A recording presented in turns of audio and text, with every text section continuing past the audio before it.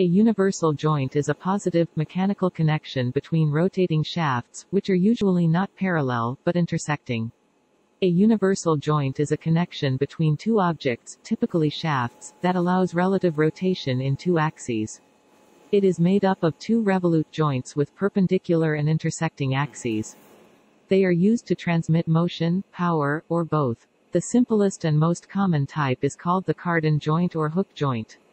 Universal coupling is more flexible than knuckle joint. It facilitates torque transmission between shafts which have angular misalignment. It is simple to be assembled and dismantled. Torque transmission efficiency of universal joint is high. The universal joint is not a constant velocity joint. If the input shaft is rotating at a constant velocity, the output shaft's velocity will oscillate. They will have the same average velocity, but the output shaft's velocity will be somewhat higher or lower than this average at any given time.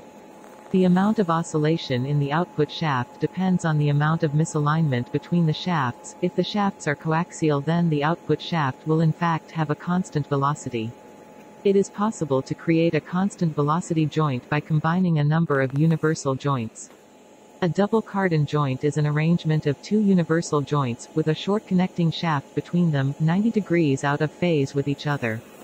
Double universal joints can be created from two single joints by pinning or butting the hubs together, or specially designing the double joints with a single center section, to eliminate additional machining and assembling. As compared to the universal joints, double universal joints achieves higher operating angles than single joints, up to 90 degrees. Provides added length but more compact than drive shafts. And it has same accuracy as single joints.